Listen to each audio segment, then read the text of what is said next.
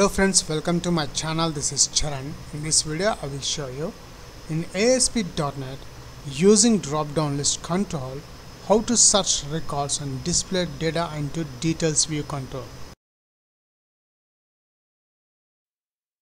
And here we got the final output, and notice the select employee name, the default value is added into this drop-down list control. Let's check the Chetrika details. See, here we got the Chetrika details. ID is 8, name Chetrika, and email and salary.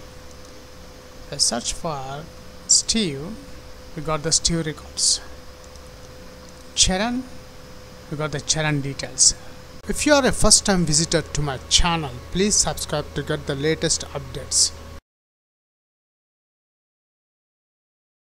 For this video tutorial, I am creating a new ASP.NET project. Go to File, New Project,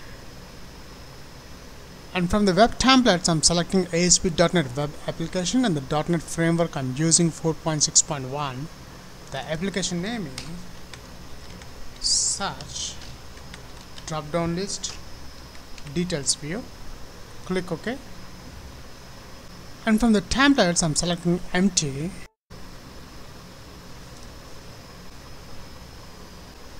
And the project is created successfully. Open Solution Explorer.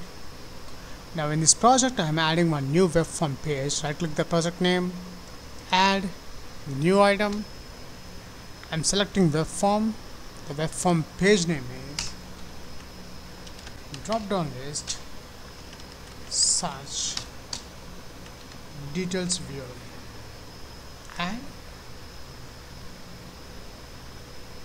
and here we got the source page of the newly created DDL search dv.asp web page. Now between the form and due tags, I'm adding h1 how to filter search records with drop down list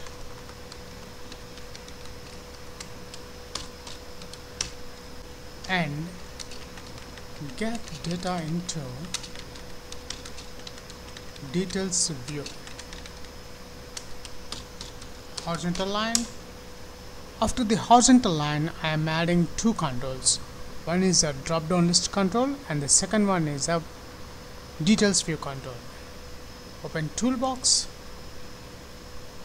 I am adding drop down list control, horizontal line. Open toolbox. In the data folder, I am adding details view. After adding the drop down list and details view controls, right click the mouse, go to view code. The first thing I am adding the namespaces using system.data, using system.data.sql client, using system.configuration. After adding these three namespaces, the next step I am adding my database name into this data connections. Right click the data connections, add connection. I am adding SQL server name. After adding server name, I am selecting the database name. Sample DB is my user database. I have selected. Test connection is succeeded. OK. And here the sample db.dbo is added under data connections. Right click the sample db.dbo, go to properties. We need the data source, copy that one. Open Solution Explorer, open web.config file. Now the configuration, I'm adding connection strings. Add name is equals to my connection string. I'm adding the data source, provider name, system.data.sql client. After adding the SQL server connection string in the web.config file, switch to the code behind. Now in the page load event, first I'm binding the data into a drop down list control. String main con is equals to configuration manager dot connection strings. Now between these double quotes I am adding my connection string name, my connection, copy and paste here, dot connection string, SQL connection, SQL con is equals to new SQL connection. I am adding main con string SQL query is equals to, here the SQL query is a select statement. Before writing the select statement, let's check my SQL Server database table and the column names. The table I am using employee table, which contains 4 columns: ID, name, email and salary. Let's copy this employee table, select, start from, I'm pasting the table name.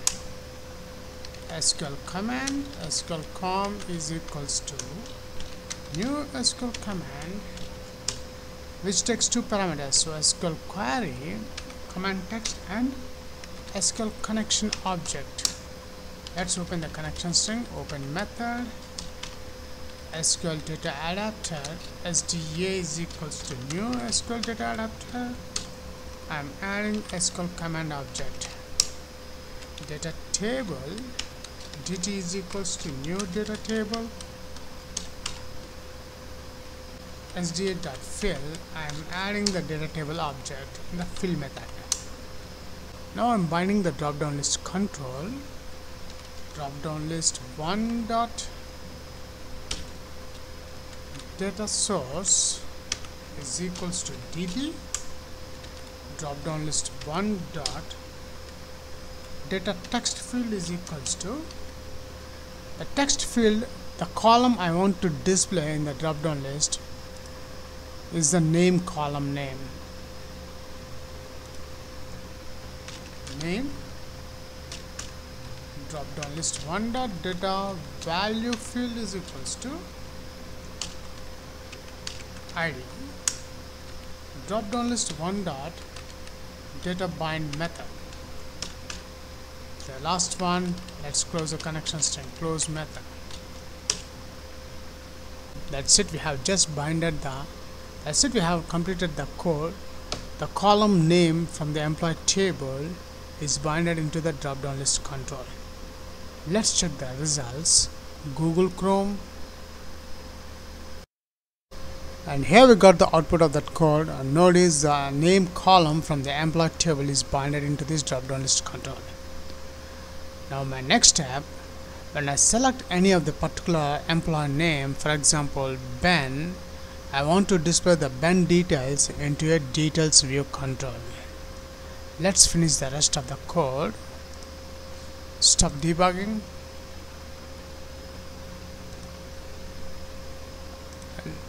In the drop-down list, I'm adding a default value, drop-down list 1 dot items dot insert method takes 2 parameters. The first one is a type index integer type, which is a 0. So when I add 0, I'm adding the first item in the drop-down list control, comma, new list item,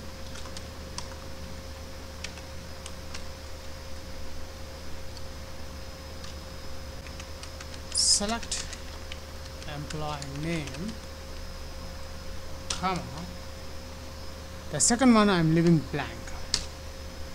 That's it, I have just added the default label for the drop-down list control, select employee name. Let's switch to the source page. In the drop-down list, I'm adding a property, auto post back is equals to true. After adding this property, auto post back is equals to true, switch to the design mode, double click the drop-down list control, it will generate the selector index changer event. So instead of writing the whole code, I'm copying this part, copy this one, I'm pasting in the drop-down list selector index changer event. Here the select query statement, I'm changing select star from DB or employee, where name is equals to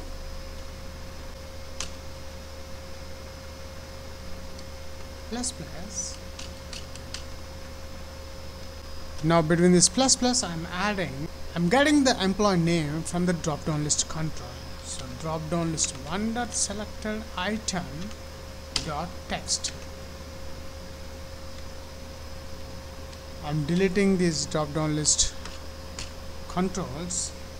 I'm adding details view one dot data source is equals to dt, details view one dot data bind method. Now before run this project, the main important thing is in the page load event, if not page is posed back,